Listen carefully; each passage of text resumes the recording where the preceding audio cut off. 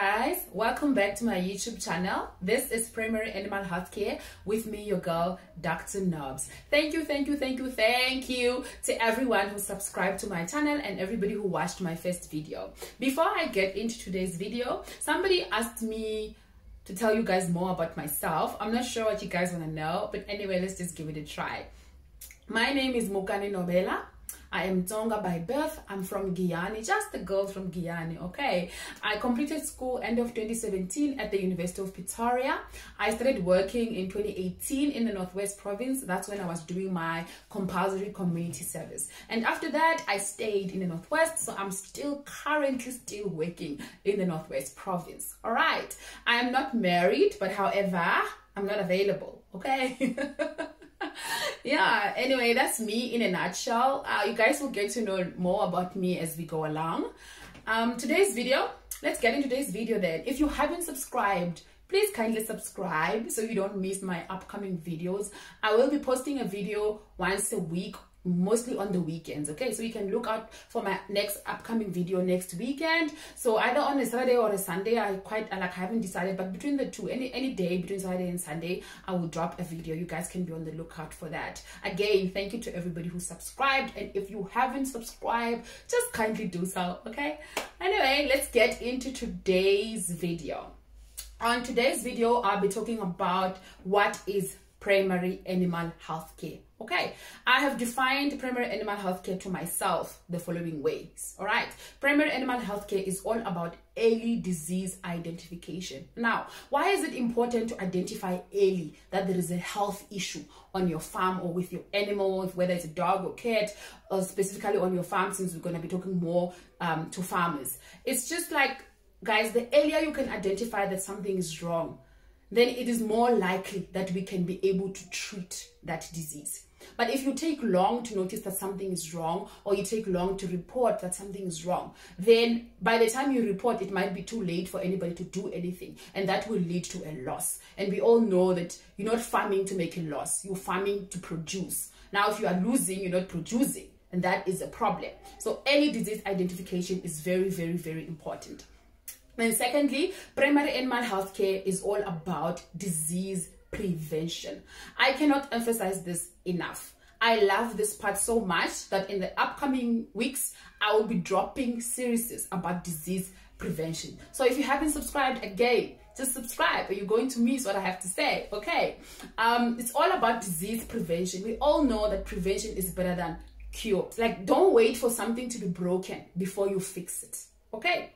Preventing can really save a lot of our farmers a lot of money, and it can also really help our farmers make a lot of money. All right, I will go deep into what I mean on the next upcoming videos, where I'll be doing a series on disease prevention. Also, primary animal health care is about good management practices, guys, providing housing, general care, nutrition, the right vaccination programs for your animal. All of this and many other stuff are what can help you grow as a farmer. All right, so that's primary animal health care, the best way that I can try and explain it. I hope that you all understand me. All I can say is observation, prevention, management. That's it. That's all I can say for now. As we talk, we might find something else. I might say something else. And yeah, if I've made something today, don't worry. I will be saying it in the next upcoming videos that I will be making. So who is in charge of primary animal health care? Mostly the person who sees the animals on a day-to-day basis. That is the best person to be in charge of primary animal health care. Who is this person? We all know in the rural communities that our parents are not full-time farmers.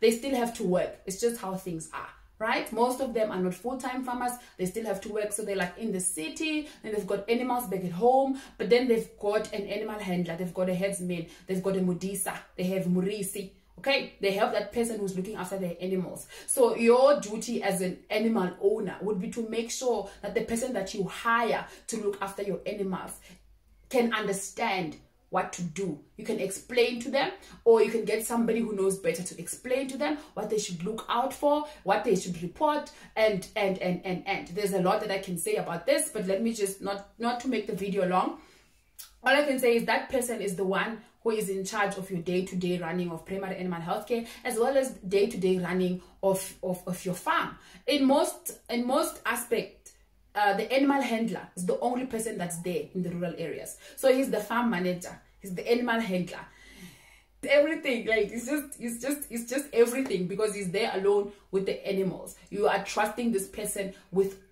everything that you have, right? So that's the person that will be in charge of primary animal health care. And yeah, so guys, I don't know what more to say. I think that's about it for today. And so like I said, in the next upcoming weeks, I will be dropping another videos, or a series, like a series of videos about disease prevention, because that's my favorite part of primary animal health care, because it is the most important part according to me. All right, yeah, thank you for watching. See you next weekend. If you haven't subscribed, just subscribe and click the notification bell, so that every time I post a video, YouTube can tell you that Dr. Knobs has uploaded a video, and then you'll be able to watch immediately. Thank you guys. I appreciate you. I really hope I made sense. If I didn't, just comment down below and I can kindly repeat. Thank you.